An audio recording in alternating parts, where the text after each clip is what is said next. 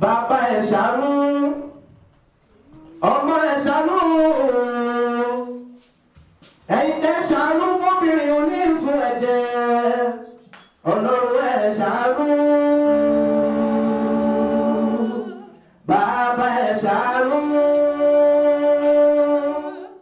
Ọmọ Eshanu, ẹ̀yin tẹ́ ṣàánú fóbìnrin oníṣun ẹ̀jẹ̀.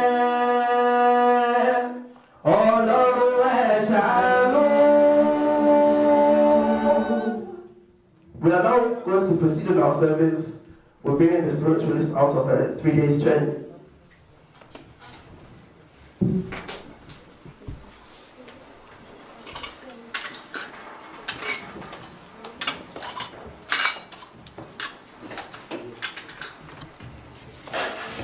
Mimo mimo sokale wa o, awa wa ko wa ba wa sọ̀rọ̀ ìjìnlẹ̀.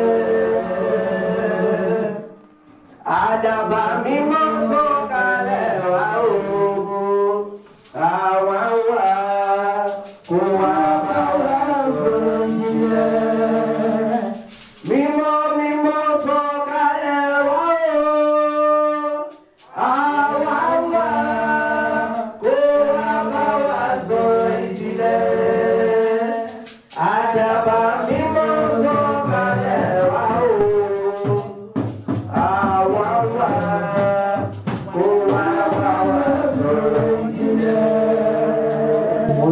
Síwájú Ọlọ́run láti wá bá a pàdé. Let him come now. Ọlọ́run olókìkí. Agbèrè má dẹ̀ ní tó má tó lọ́sẹ̀. Yẹ́ àṣírí fún ọ.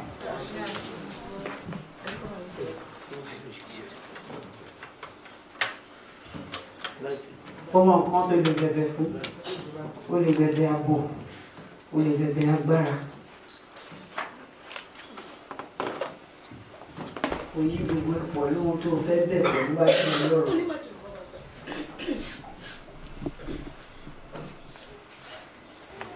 Ẹ̀yin la fẹ́ rí.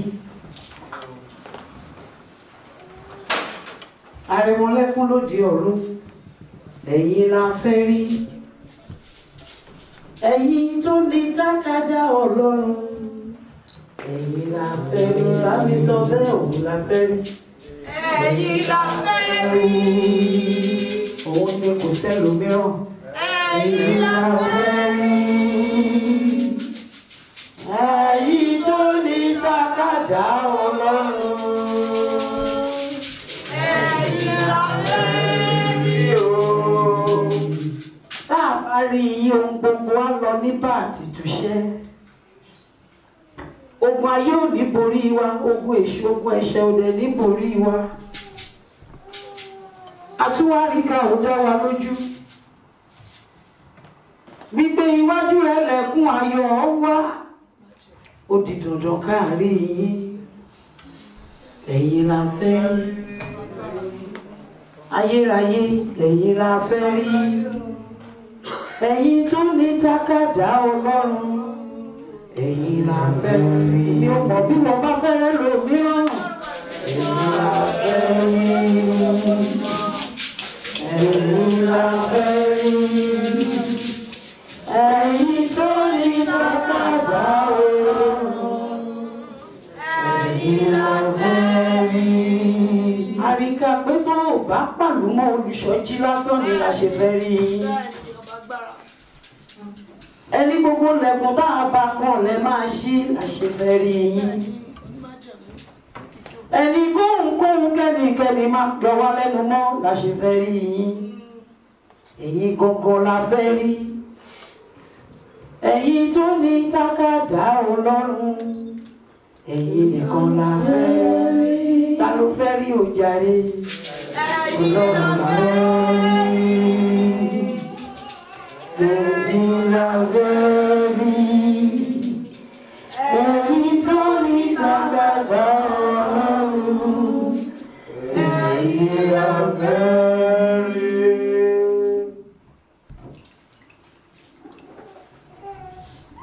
Ìjìrá mi. Ìbílẹ̀ ti wúlé ẹ̀kẹ́ ti wá tó ìjọba máa ní láti lọ ṣé kò tún ní ti dànù. Sẹ́líbù àìká. Ìjìrá mi. Ìjìrá mi. Sẹ́líbù àìká. Àkókò. Ìjìrá mi. Ìjìrá mi. Sẹ́líbù àìká.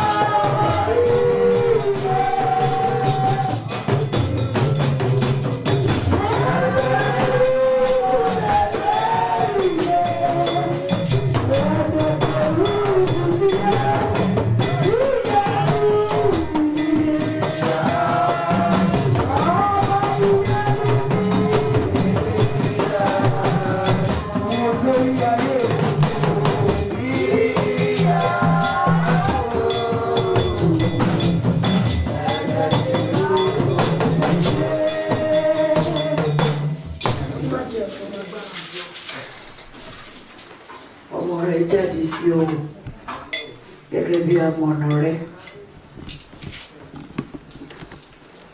ààbò rẹ̀ jẹ́ kó dájú lórí gbogbo ọjọ́. Mo bá kanlẹ̀kùn agbára tí kìí jẹ́ kójú ó tì mí, agbára tí kìí jẹ́ kí ìyàwó jẹ mí.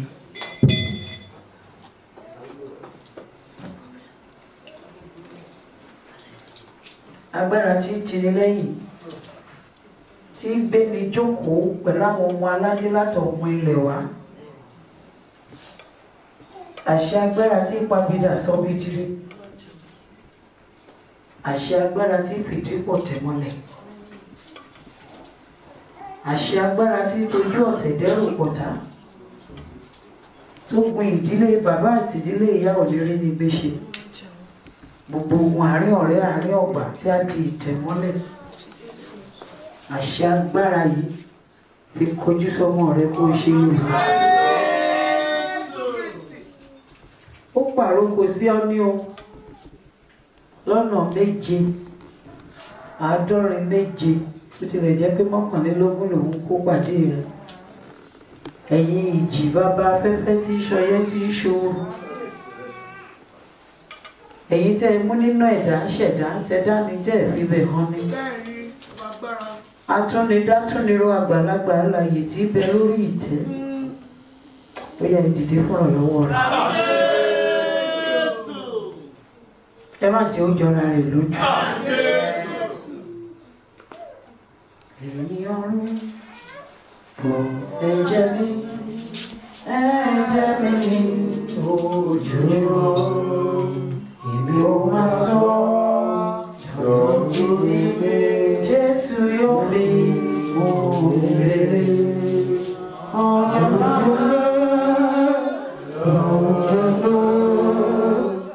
tí Jésù ẹ̀jẹ̀ mi lò.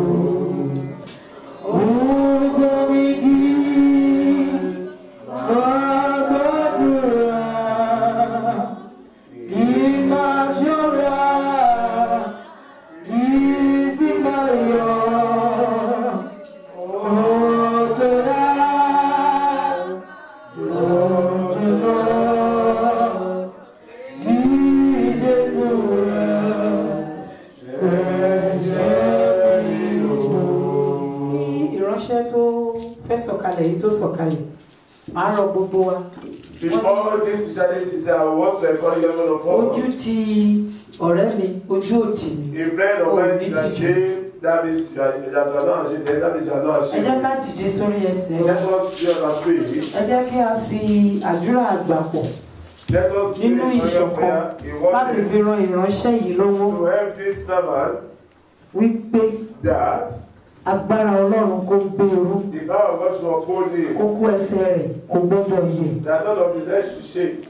Ìpè tó máa gbà, the calling that is going to receive, àbí ohun tá a lè kọ sí, or whatever that can be written to him, èyí tó lè fa ìjayà, that can bring fear, pé kí ọ̀run fúnra rẹ̀ that heaven kó itself, nawọ́ agbára, he should raise the hands kó of God, padà kó sọ di rí. turn it to a positive word. Gbogbo ẹ̀mí ìjayà Every seat of kí wọn kó dákẹ́ every jẹ́, enemy to be put in kí Ọlọ́run punishment. fi agbára rẹ̀ hàn That God should show God his wípé òun power. ni God Ọlọ́run is God ní gbogbo ọ̀nà in gbọ́. all ways. Okay. Ọlọ́run tó ní ilẹ̀ Wọ́n lá ilẹ̀ rẹ̀ kọjá. lá ilẹ̀ rẹ̀ kọjá, káyé wa kò lè níyànjú. Lá ilẹ̀ rẹ̀ kọjá, káyé wa kò lè nísùnwọ̀n. Ọlọ́run tó ní ilẹ̀ àbáwo wọ́n lá ilẹ̀ rẹ̀ kọjá.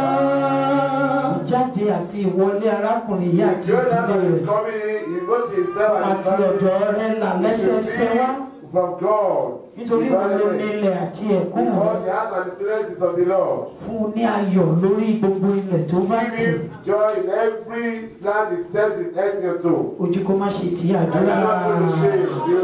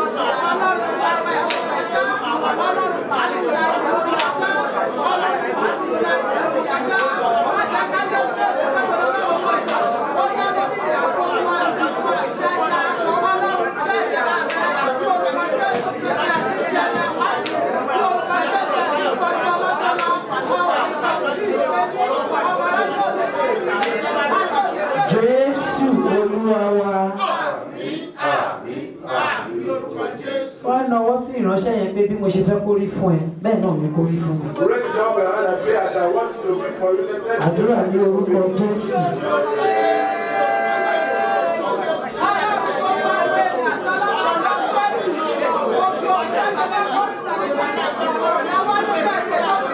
Jésù Olúwa wa.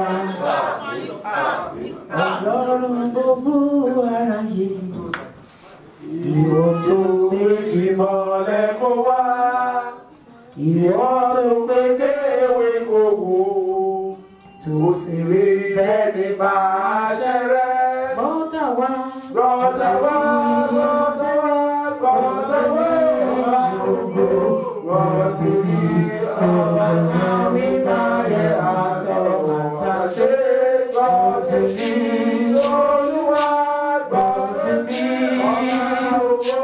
Wọ́n ti rí ọ̀rọ̀ nígbà yẹ.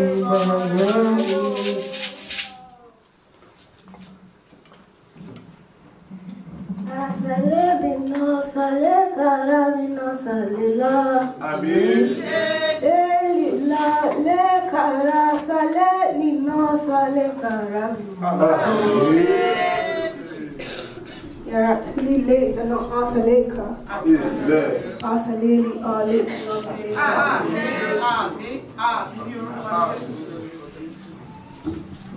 Hallelujah. We will now proceed in our service and bring the spiritualist out of her journey.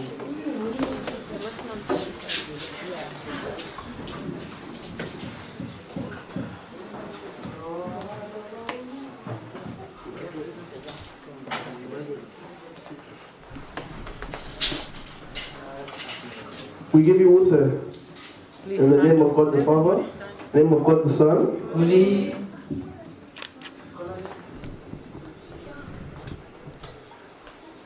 in the name of God the Holy Spirit.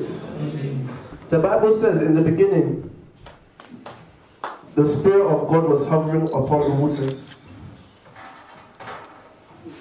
The Bible makes me to understand that God did not say, let there be water, because there was already water in the beginning. We say the authority that came from the beginning will never leave your life. Amen. The authority that came in the beginning, that was used to create everything, will dwell within you. Amen. In Jesus' mighty name we pray. Amen. Amen. Amen. In Jesus' name.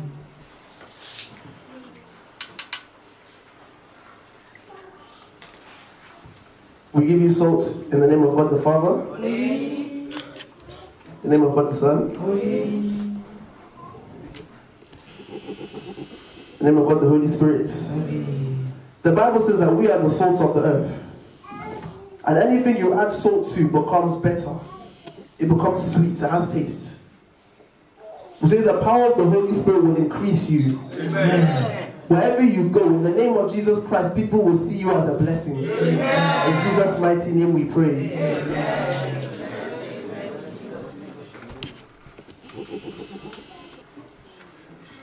We give you sugar now. In the name of God the Father. Amen. In the name of God the Son. Amen. In the name of God the Holy Spirit. Amen. We say the power of the Holy Spirit The power of the Holy Spirit shall make everything in your life to be sweet. Amen. No weapon fashioned against you shall prosper. Amen. And all attacks should be turned into your sweetness. Amen. In Jesus' name we pray. Amen. Amen. In Jesus' name.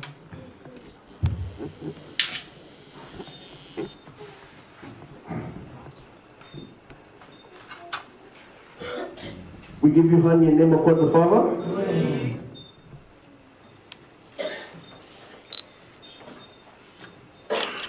We give you honey in the name of God the Son. Amen.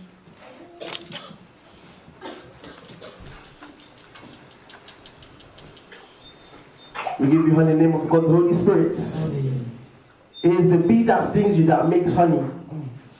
We're now going to ask God. I ask God in the name of Jesus Christ. As we have given you honey, all weapons fashioned against you shall be turned into your own weapons. Amen. We say those that come against you, the Bible says that will come against you one way and run 7 ways.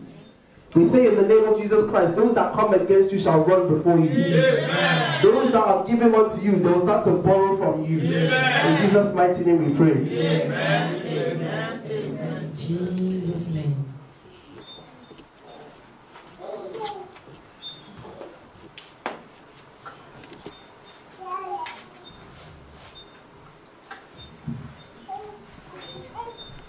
We give you fruit in the name of God the Father.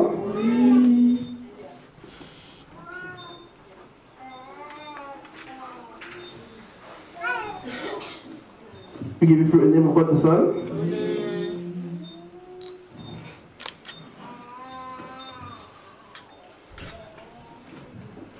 We give you fruit in the name of God the Holy Spirit. I say in the name of Jesus Christ, the Holy Spirit shall make you to be fruitful. Amen. You will never be barren. Amen. We say in the name of Jesus Christ, you shall start to have your own fruits. Amen. And people shall know you as a child of God. Amen. In Jesus' name we pray. Amen. Amen. Amen. In Jesus' name. Now I brought coconut water. We do not know how the water gets into the coconuts. We say in the name of God the Father. In the name of God the Son.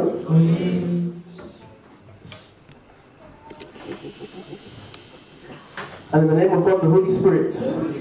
Your enemies shall never know your secrets. Amen. Those that are pretending to be your friends but are your enemies, they shall never know your secrets. Amen. People will look at you and they will ask you, how are you doing it? But they will never know. Amen. The power of the Holy Spirit. The Lord says, unto whom I shall be merciful, I shall be merciful. The Lord says that the secret of the Bible says the secret of the Lord with those that fear him. We say in the name of Jesus Christ, no one shall come against you and know your secrets. Amen. In Jesus' mighty name we pray. Amen. Amen. Amen. In Jesus' name.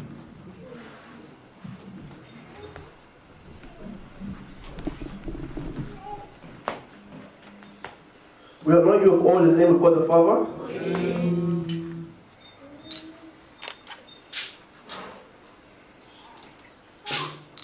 In the name of God the Son. Amen.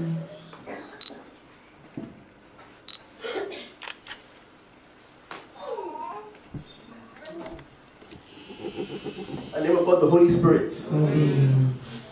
We anoint you right now in the name of Jesus Christ. Amen. You see the power of the Holy Spirit. Whenever God wanted to send any of his servants, he will first go and anoint them and say, go and make them a prophet. He will anoint them with the power of the Holy Spirit. We say in the name of Jesus Christ, as we have anointed you today, may your power never cease. Amen. May the power of the Holy Spirit continue to dwell within you. Amen. And may the Lord continue to use you for his glory. Amen. In Jesus' mighty name we pray. Amen. Amen. Ọlọ́run àṣẹ abẹ̀bẹ̀ ìdápadà láti orí òkè kẹta sí ìkejì, láti ìkejì sí ẹyọ kan, láti ẹyọ kan sí ilẹ̀, ọ̀run kó yọ̀ǹda rẹ̀ fún ọba tó pọ̀ nípa àti agbára. Mo rí kà ó ní òórùn ọmọ mi dàbí òórùn oko èyí tí Olúwa ti bù sí. Ó lóun á fún ọ nínú ìrì ọ̀run àti nínú ọ̀rá ilẹ̀. Ohun gbogbo tó o bá ṣe yóò sì máa ṣe déédéé. Ó fi wá sílẹ̀ láyọ̀, á dá ọ padà láyọ̀. ibi ó kéré ó pọ̀ kó má ṣe ṣe kò gbọ́ra.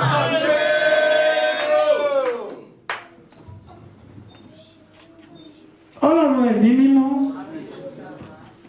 ó kù nìbọn ró eléyìí ò gbọ́dọ̀ jẹ́ àṣemọ fún wa. Ẹ yọ̀ǹda, mo ní ẹ yọ̀ǹda, ogun ọ̀run ẹ yọ̀ǹda fún wa. Yọ̀ǹda, yọ̀ǹda, torí Ọlọ́run ẹ yọ̀ǹda fún wa. Ìṣẹ̀dá ayé ọba tí jẹ́ èmi ni. Ọjọ́ mẹ́ta náà ti kọjá. Àgọ́ yìí wá di ọwọ́ rẹ. Gbogbo ogun àìsàn kó tẹríba. Gbogbo àgọ́ tí àgọ́ yìí sọ tẹ́lẹ̀ sí. Ìdààmú wàhálà ó kéré ọ̀pọ̀ kó péjà nínú àgọ́ yìí. Ìṣerere látòrí ìtẹ́wá kó bẹ̀rẹ̀ sí ní bá yín múlẹ̀.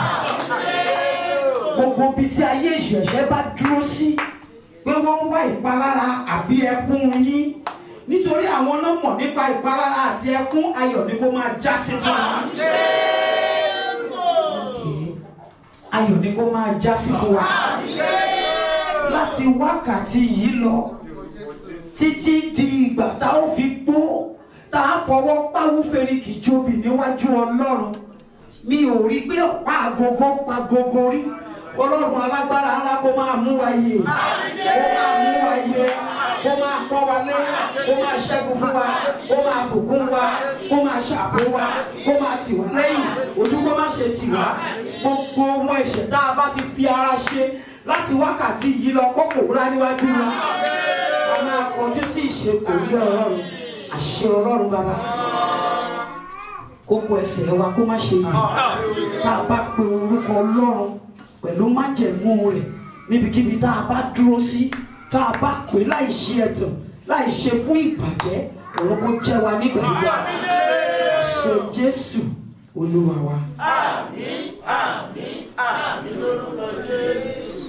Lady Leader Sarah,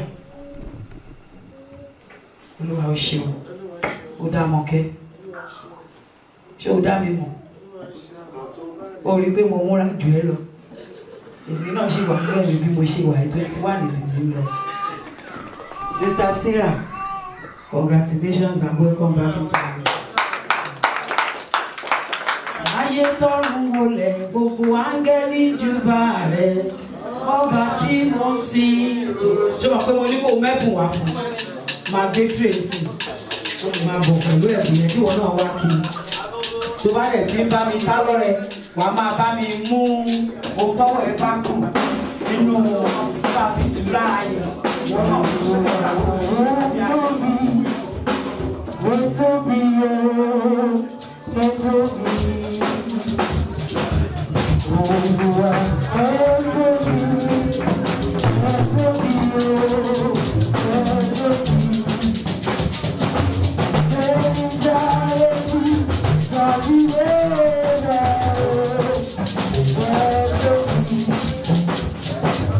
Sẹ́yìn sáré kú, tàbí ẹ̀rọ. Oh,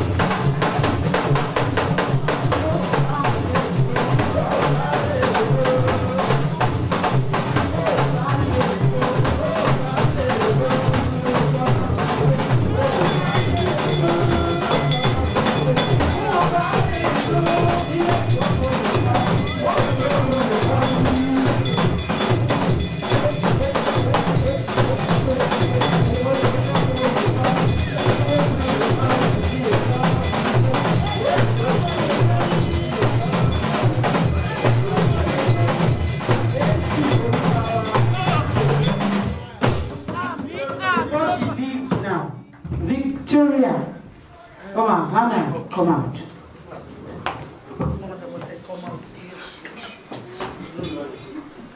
I want you to bless them.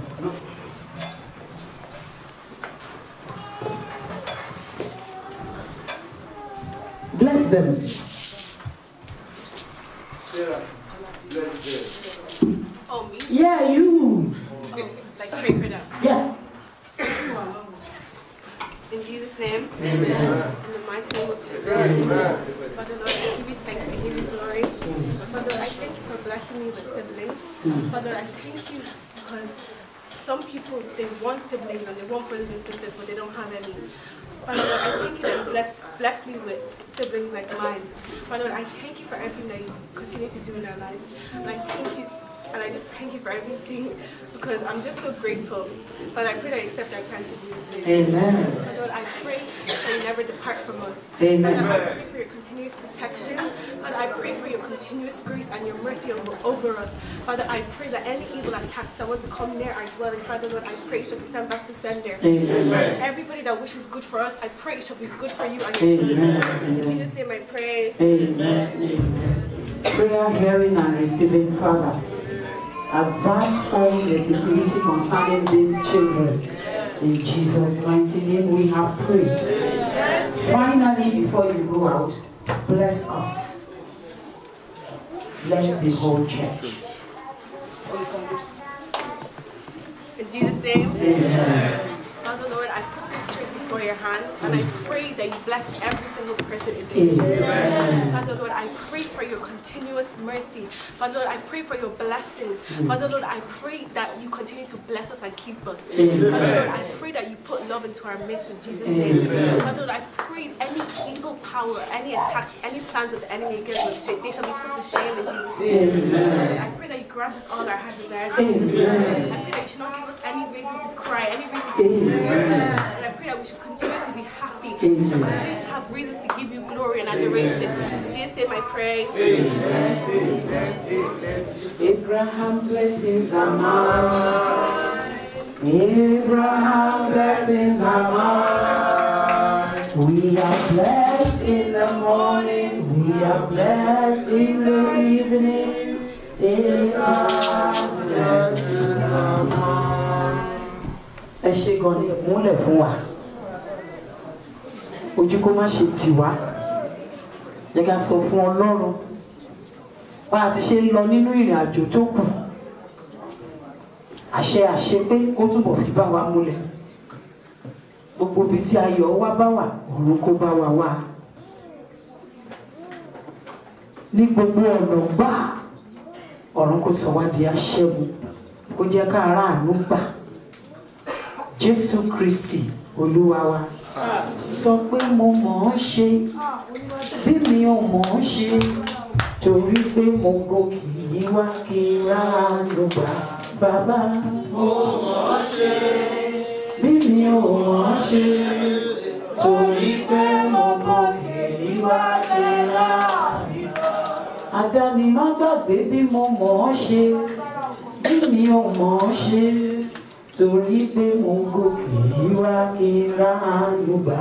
Bàbá mo mọ̀ ọ́ ṣe bí mi ò mọ̀ ọ́ ṣe torí pé mo gòkè yí wá kí n ráàánú gbà. Jẹ́ kí ìbùkún àtòrọ̀fẹ́ Jésù Kristi lọ ìfẹ́mọ́ ti Ọlọ́run ìdàgbọ́ta mímọ́ kó paráyà àti ọkàn mọ́. Gbogbo ìta ṣe lónìí kó má ṣe dá wa lẹ́bi. Gbogbo ìta ṣe lónìí kó má ṣe jẹ́ àṣemọ fún wa. Ohun tí a máa dáwọ́lé tí wọn lọ́wọ́ ní kọta lórókè ọ̀rọ̀ àjẹ́ àdáwọ́lé. Èyí tó kù ọ̀run bá wa ṣe yọrí ọlọ́run. À ń lọ lákàtà ọlọ́run máa bá wa lọ. Ní orúkọ Jésù ní ìpara sí orí ọkọ̀ ẹ̀rí rẹ̀ jẹ́ kó jẹ́ tiwọn lọ́run. Ìjẹ́ ìbùkún sí ọba tó máa tẹ̀ mọ́ kó pa láyà tó kàn mọ́ láì àti láláì. Àmín. Àmín. Àmín.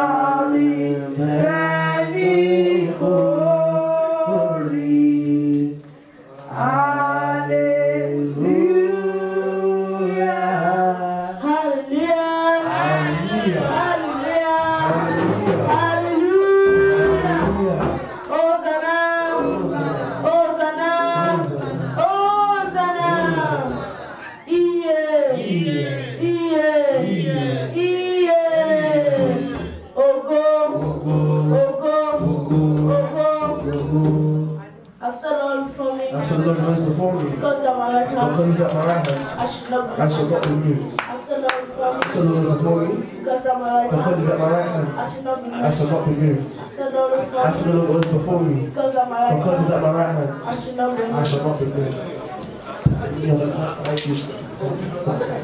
Thank you.